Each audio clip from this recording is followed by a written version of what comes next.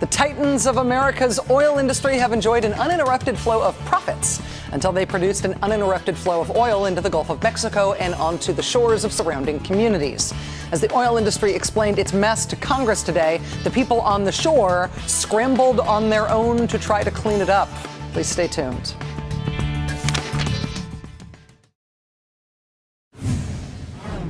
A mobilization of this speed and magnitude will never be perfect, and new challenges will always arise.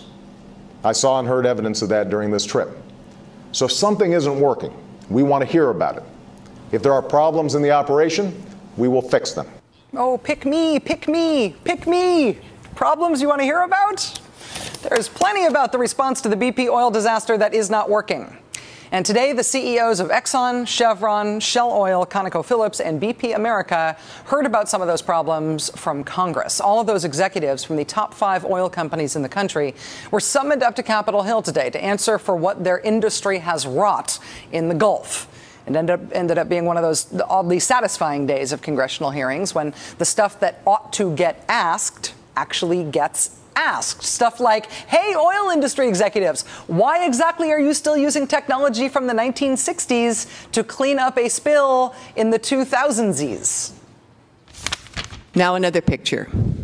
A picture I'm very familiar with. A picture of the boom used in the Santa Barbara oil spill in 1969. That was about the era of the rotary telephone. Now here's a picture of the boom used in the Gulf today, 40 years later. Do you see a big difference between the boom technologies used in these two pictures? I don't see a big change in boom technology. There have been tremendous changes in technology and how boom is deployed and how satellite imagery helps deploy resources into the best possible places. Yes, we do have satellite imagery now, but that was the era of the rotary telephone. We now live in the era of the iPhone. See, according to BP, it's okay to use 1960s era technology because now, because we have satellites and stuff, we're better at knowing where to put our 1960s era technology. That's like if we were still driving Ford Pintos and Corvairs that exploded on impact. But now, Ford Pintos and Corvairs have OnStar in them. So when they blow up, we know exactly where to find the smoldering wreckage. This current disaster obviously happened specifically to BP, but one of the things that has emerged pretty clearly since is that it could have easily happened to any of the big 5 oil companies that testified today, at least, including, say, ExxonMobil. ExxonMobil CEO Rex Tillerson was grilled by Congressman Bart Stupak today about his company's claim that they can handle a spill as large as 166,000 barrels per day. If you can't handle 40,000, how are you going to handle 166,000 per day, as you indicate?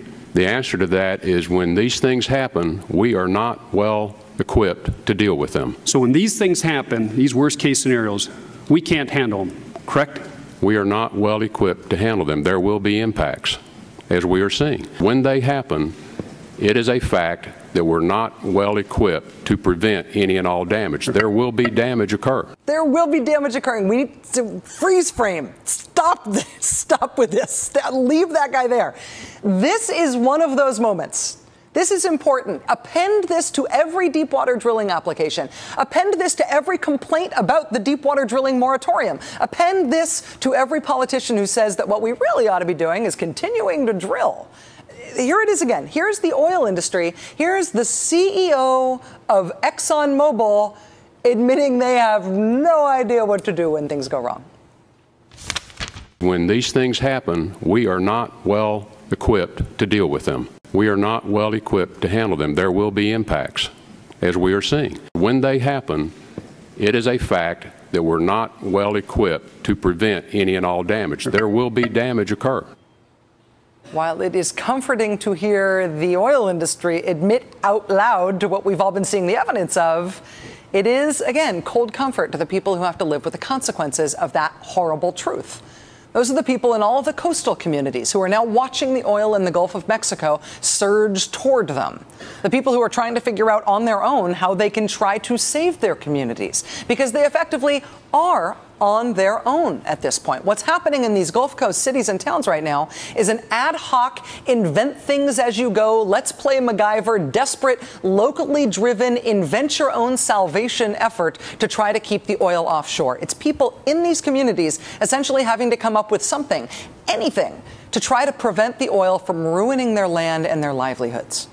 We have been trying to give this admittedly local story some national attention on this show. Today, there was a big article about it in the New York Times about what the Times described as chaotic efforts to contain and clean up the oil in the water. I'm hoping that maybe that big article and some of what's been going on in Congress will help give this part of this story some more national gumption in terms of the coverage. But up until now, this innovate on the fly effort has received the most coverage and the most in-depth coverage at the local level, at local news affiliates. And there has been some truly amazing local coverage. Check some of this out. In Jefferson Parish, leaders are going ahead with a plan to use barges to stop oil from entering Barataria Bay. The plan is to use barges and rocks to close off these 5 entrances into the bay and its estuaries. 16 barges have already arrived, with at least 100 more expected by next week. Area leaders hope to sink them alongside one another at major passes where Gulf waters flow into coastal Louisiana. Orange Beach is taking matters into its own hands to protect Perdido Pass. To protect Perdido Pass, crews are now working on a $4.6 million steel pipe boom plan. It's a 36-inch pipe filled with foam, so it will float. It has a vane on the top of about 18 inches. It has a keel on the bottom of about 18 inches. So it will afford us about 3 feet, 2.5 to 3 feet of protection from the top of the surface. It's rigid so that it will stay in place. A new tool is hitting the beach in Grand Isle, Louisiana. Sand sifters usually clean beaches of cigarette butts and bottle caps, other debris like that, but now they're being used for oil. The machines pick up oil-soaked sand, sift it, and leave behind clean sand. The machines have been used to clean up oil in Saudi Arabia, but this is the first time they've been used on American soil. Sand sifting, never been used before here. Sinking barges to be physical barriers against oil steel boom that they're inventing, testing, and deploying. These are local mayors, local councilmen, county officials trying to do the work right now that the oil industry hasn't done since the 1960s. Since, as Lois Kapp said, there were rotary phones. This unsafe industry, which has created these disgusting messes, have basically said to local communities, you guys are on your own. You figure out how to prevent our oil from destroying your town. We're working on other stuff and counting our money. This isn't just shortfalls in technology either. What's going on in these local communities is also the result of BP not caring enough to use the technology that does exist the right way. Today, officials in Pensacola, Florida, reported that the booming effort set up to keep the oil out of Pensacola Bay failed. Quote, oil has been able to get past a large V-shaped boom stretched across the pass. Booming isn't great. Booming is old technology, but booming done right, done professionally and carefully and tended well, which takes a ton of manpower, should have been able to protect Pensacola Bay. In the current setup we have in this country, the oil industry has everything going in their favor. They get all the gains, all the profits from this incredibly lucrative industry. And the risk is always ours. It's our American beaches that get doused in oil. It's our American marshes that get ruined when something goes wrong. It's our American industries that get destroyed when the places where people make their livelihoods are polluted and made toxic. So for us citizens, us non-oil executive citizens, those of us who don't profit from the oil industry, big disasters like the Exxon Valdez, the Ixtoc, the Buzzards Bay spill in Massachusetts, the Prudhoe Bay spill in Alaska, the 7 spills after Hurricane Katrina, all of the spills after Hurricane Ivan, the spill in Salt Lake City this past weekend. For those of us who don't profit from this industry, these are big deals. These are sort of landmark events in terms of our relationship to oil. But get this. This is something that I learned today watching the congressional hearing that I did not expect to learn. For oil industry executives, even the biggest accidental blowout ever, 140 million gallons of oil spilled into the Gulf of Mexico, even Ixtoc, even that is apparently not a big deal. When they think about their own industry, it's not part of what they've learned about oil and oil companies and drilling. It's not something that they talk about. It's not a term they're familiar with. It's apparently, if you're the head of an oil company, if you are the CEO of an oil company, it's apparently something you've never even heard of before. I was reading an article about a well referred to as IXTOC-1, which I think was back in 1978 or 79. Are any of you familiar with the history of that particular well blowing in the Gulf? Any of you aware of the facts of that? Yeah, we didn't edit that to take away the sound. That's them. They just blank stares all around.